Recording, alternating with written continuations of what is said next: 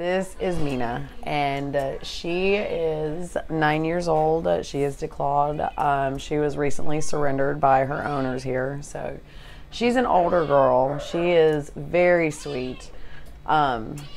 She will have to be exclusively an indoor cat because she is declawed. She's an older girl, so she's not real high energy. She really just wants to sit and be loved and love on you.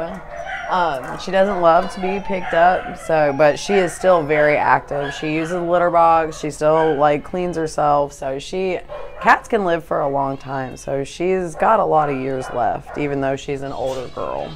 So the owners, they had her since she was a kitten, and they said that she was originally really playful, but as she's gotten older, she does less. She does like to make biscuits, but really she just likes to be pet a lot. Her adoption fee is $75, and she'll be vaccinated and spayed, and she'll also be microchipped.